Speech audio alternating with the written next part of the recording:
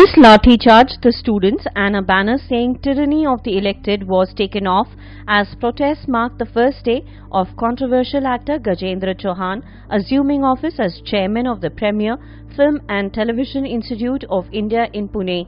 Heavy security has been deployed at the sprawling FTII campus, which has been on the boil since Chauhan was appointed the chairman in June last year.